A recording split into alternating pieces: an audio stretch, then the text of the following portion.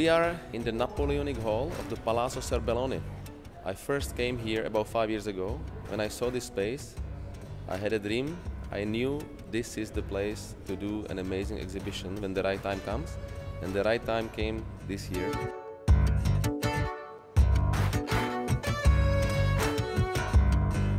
We have introduced some amazing collections based on craftsmanship.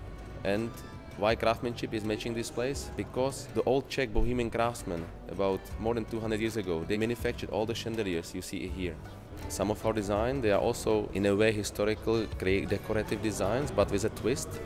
And then we have many new contemporary modern designs. So Maxim Velchovsky, our creative director, he basically is behind this concept. He chose all the designers, he set the tone for the whole exhibition.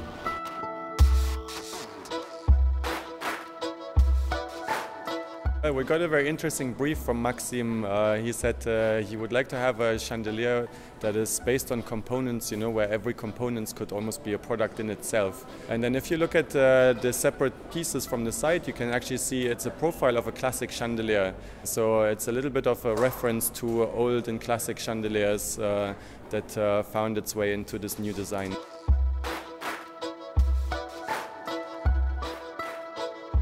I always like to paint inspired by very ancient, very natural powers like the ancient mythologies, and they are symbols for life, for love, for the richness in nature. And also Baroque is for me the symbol of showing this richness. So for me it's the way of Baroque painting.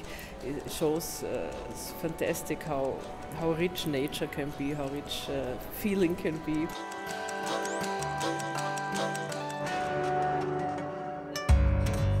Tenhle lustr to je taková jako reminiscence toho tradičního tereziánského aristokratického předmětu klasického. Princip těch ověsů je celý založený na jakýsi nedokončenosti a ty ověsy jednotlivý zůstávají ve výrobní fázi, kdy neprochází ještě tím finálním pracováním.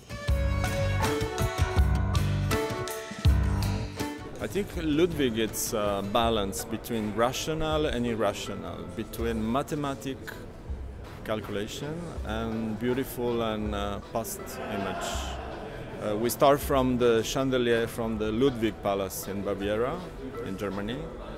When we enter in a gold room and we see this beautiful shape of crystal chandelier, we say, why not?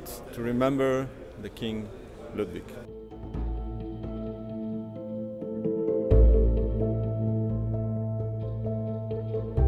The idea of tactile collection is really about questioning the materiality of glass.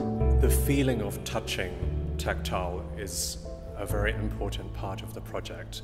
The feeling of running your fingers on the glass, just as the experience that I had in Prague, in the factory, in the workshop, and running my hand on the molds and really feeling the texture of the molds. And that's a memory that I want to infuse into this particular glass collection. My idea was to take this topic, the memento mori, and translate it into a new context. So it's not only the reflection of mortality, but also I look at the passing of the craft from generation to generation. The sculpture itself consists of hundreds of bones, and some of them are made in a press technique, some of them are modeled by the most skillful craftsmen in our country.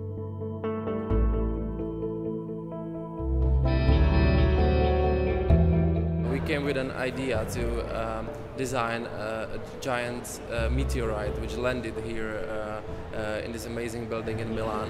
While we were doing the research for the concept, we found out that actual meteorite hit the Earth in the middle of Europe. It happened 40 million years ago. This impact left behind pieces of space glass, which is green and it's very rare, and it can be found in the area of Czech Republic, but we are based and when we are producing the Bohemian crystal.